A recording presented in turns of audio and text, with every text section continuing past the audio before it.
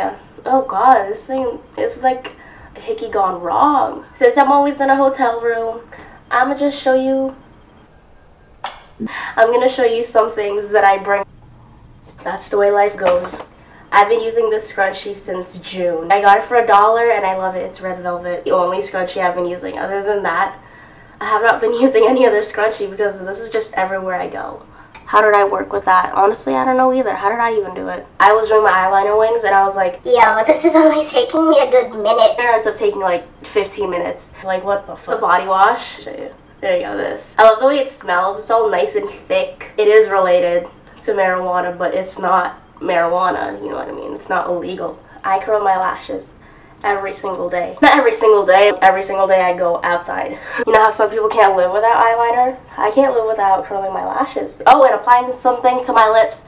I do not like going out with bare lips, like at all. I'm just more into eye makeup or lips, obviously. I mean, I can't just have bare empty lips. I have a lot of lip liners. Honestly, I stopped using lip liners for a really long time. Like, do you like this fancy gloss on my lips? I'm wearing lip gloss and lip liner. Damn, this is a really old lip gloss. I have this old MAC. My sister gave this to me and this is already like pretty much gone. These are the actual good colors on this one. These are like way too nude, so I guess I use those two on top over a noticeable lip color because I do not like looking nude. Like, I don't like the look of like pure nude lips. That's just not my thing at all. A lot of nudes don't really look good on everyone because some people really need to have some color on their lips. I need to have color on my lips or else I look, ugh. There's some like makeup looks that I really regret doing because I look way too pale. On my 19th birthday, I put on this palish type of color on my eyelids, pinky, light pink, and another light pinky nude on my lips. Like, it just didn't look right. Kat Von D Lock It Powder Foundation. I really don't use this that much. It's just used because my mom gave it to me. I've had it for a long time, but like the modern renaissance because it's fall. I'm a little sick, so that's why I sound like a dude. It's fall, so I gotta bring out the fall colors with the Morphe 350 matte. They're necessary for the fall. Pond's Wet Cleansing.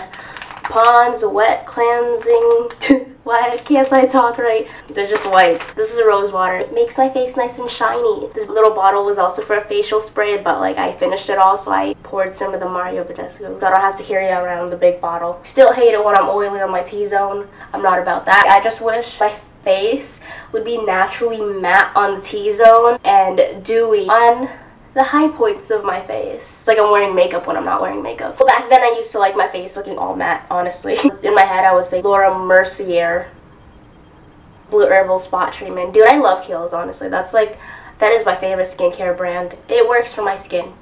And I also use this Kiehl's Clearly Corrective White Purifying Foaming Cleanser along with this toner, which is the Clarity Activating Toner, and I also use the Spot Treatment.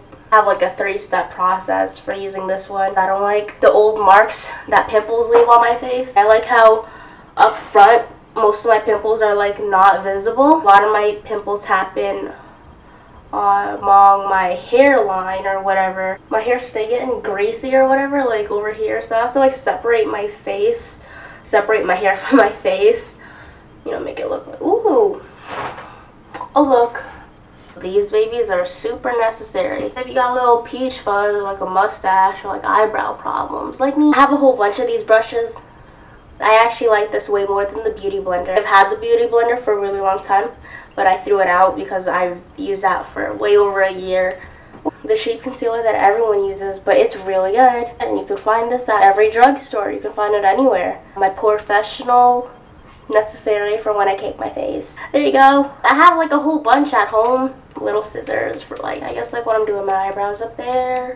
These are my favorite tweezers. These are really old tweezers. These face oils by Kiehl's are fucking amazing.